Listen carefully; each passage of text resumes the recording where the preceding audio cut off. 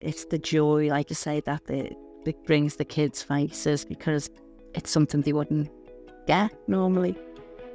I don't think people realise, like, they think they just donate and then, it might goes to good causes, but it's so much more than that. Irene, who works at our local library, she got in touch with us, told us about BookTrust. Walton is classed as one of the poorest communities of Liverpool, so a lot of our families, they have very limited, money to buy anything really. The quality of the books our families would never buy. They wouldn't have the pennies to buy. They come back and commented on how beautiful they were, how, just lovely books, and a couple of them did say, oh, he takes it to bed and he sits and looks at it. It's investing. You're investing in children. A lot of them don't get invested in. So yeah, thank you.